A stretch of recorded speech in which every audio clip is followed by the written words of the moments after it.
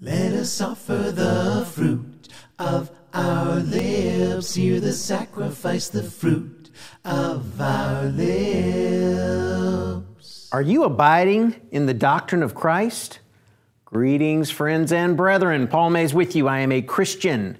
There's no prefix before that. There's no suffix after it. I am not a hyphenated Christian. I'm not a kind of Christian other than the kind you can read about in the Word of God. Jesus himself added me to his one church when I obeyed his one gospel. I sure do love that repeating theme of one throughout the Bible. There's just one church. There's one way to be saved, one God, one mediator between God and men, the man Jesus Christ. Today we're going to look at my original a cappella hymn, Abiding in the Doctrine of Christ.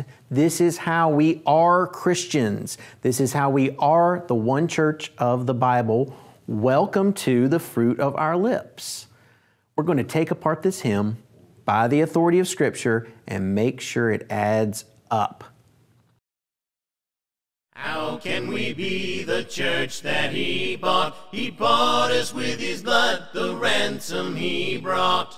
So we obey the doctrine he taught. It's his authority, of that we have not. Are you abiding in the doctrine of Christ?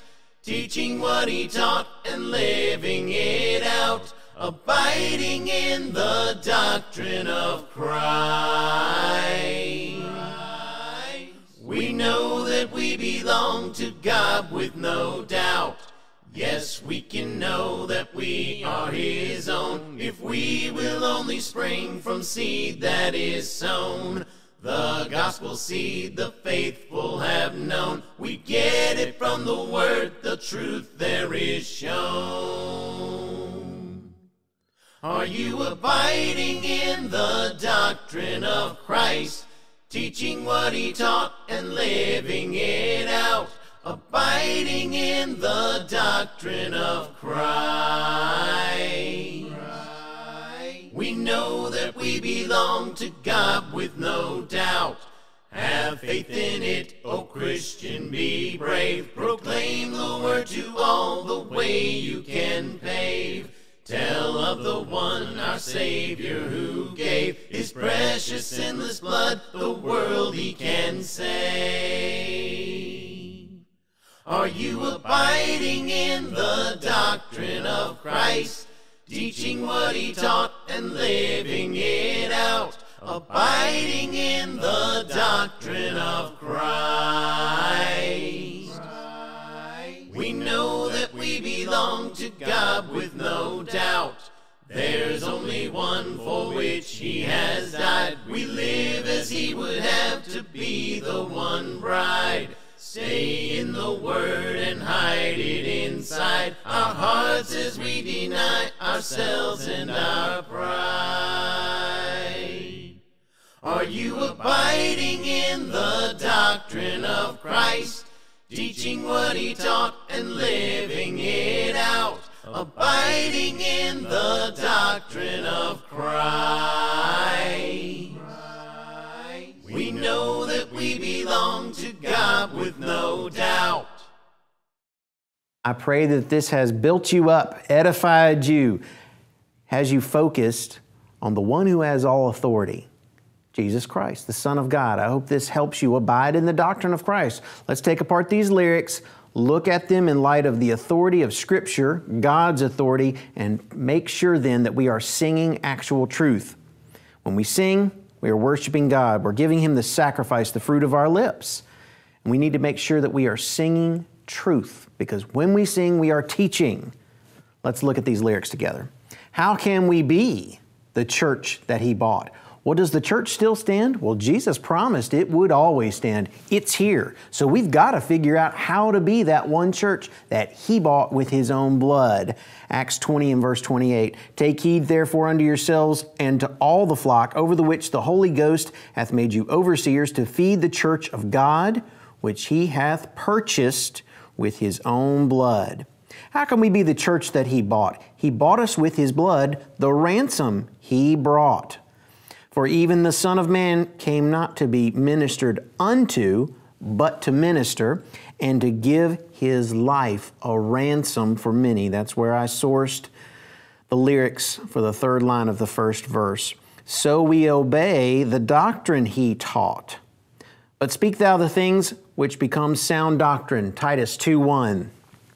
It's his authority. Of that, we have naught. Nothing. We don't have any authority. And whatsoever ye do in word or deed, do all in the name of, that's by the authority of, the Lord Jesus, giving thanks to God and the Father by him. That's Colossians 3:17. It's his authority. Of that we have naught. We have none. We have no authority. No man has authority. Only Jesus has authority. No man has authority, for the prophecy came not in old time by the will of man, but holy men of God spake as they were moved by the Holy Ghost, 2 Peter 1:21. Are you abiding in the doctrine of Christ? The chorus sings out, teaching what he taught and living it out. Abiding in the doctrine of Christ, we know that we belong to God with no doubt. Let's take apart that. Are you abiding in the doctrine of Christ? Teaching what he taught and living it out. But be ye doers of the word and not hearers only, deceiving your own selves. James 1:22. Teaching what he taught and living it out. Don't just believe without obeying. If you don't obey, you don't actually believe after all. Abiding in the doctrine of Christ, we know that we belong to God with no doubt. And hereby, we do know that we know him if we keep his commandments. Of course, 2 John 1:9, he that abides in the doctrine of Christ has both the Father and the Son. 2 John 1:9. He that abides not in the doctrine of Christ hath not God. He that abides in the doctrine of Christ has both the Father and the Son. 2 John 1:9. Yes, we can know that we are his own if we will only spring from seed that is sown. That's the next verse. But he that received seed into the good ground is he that heareth the word and understandeth it, which also beareth fruit and bringeth forth some an hundredfold, some 60, some 30. Matthew 13:23. The gospel seed the faithful have known.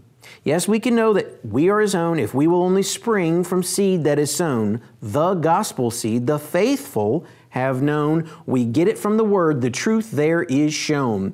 Mark 4:20, and these are they which are sown on good ground, such as hear the word and receive it and bring forth good fruit, some 30-fold, some 60, and some 100. Mark 4:20, sanctify them through the truth. Your word is truth. John 17:17, such a favorite. The word is truth. The Bible is truth. Ye shall know the truth, and the truth shall make you free. John 8:32. Have faith in it, O Christian. Be brave. The next verse. Therefore, my beloved brethren, be ye steadfast, unmovable, always abounding in the work of the Lord. Get to work, Christian. For as much as ye know that your labor is not in vain in the Lord. 1 Corinthians 15:58. Have faith in it, O Christian, be brave. Proclaim the word to all, the way you can pave. When you proclaim that word to all, 2 Timothy 4:2 tells you that you can do this. Preach the word, be instant in season and out of season, reprove, rebuke, exhort with all long suffering and doctrine. Be ye followers of me, as I also am of Christ. 1 Corinthians 11:1. That's how you pave the way, Christian. You show people by living the Christian life. You pave the way for them. If you are living a godly Christian life, others can see your example and they can follow Christ through your example. Proclaim the word to all, the way you can pave. Tell of the one, our Savior who gave His precious sinless blood, the world He can save. Tell of the one, for there is one God, one mediator between God and men, the man Jesus. 1 Timothy 2:5, the man Jesus Christ. I love that concept of one. My mind wraps around that so easily. It's all about obedience, submission. God made it mercifully clear. There is one God, one Jesus, one way, one church, one way of salvation. And if any man hear my words and believe not, I judge him not, for I came not to judge the world, but to save the world. That's the final lyric of that verse, the world he can save. There's only one for which he has died. Ephesians 5:25. Husbands, love your wives, even as Christ also loved the church and gave himself for it. Ephesians 5:25. We live as he would have to be the one bride. There's only one for which he has died. We live as he would have to be the one bride. We can be that church that he promised is still standing, Matthew 16:18, right? Good stuff. We live as he would have to be the one bride. And I saw the holy city, New Jerusalem, coming down from God out of heaven, prepared as a bride, adorned for her husband. Revelation 21:2. That's us, Christian, if we abide in the doctrine of Christ. Stay in the Word and hide it inside our hearts as we deny ourselves and our pride. Stay in the Word. But his delight is in the law of the Lord, and in his law doth he meditate day and night. Psalm 1:2. Hide it inside our hearts. Thy word have I hidden in my heart. Why? That I might not sin against thee. Keep that word in your heart so you can know whether a behavior is pleasing to God or not. The word is the authority. As we deny ourselves and our pride, then said Jesus unto his disciples, if any man will come after me, let him deny himself, take up his cross, follow me. Matthew 16:24.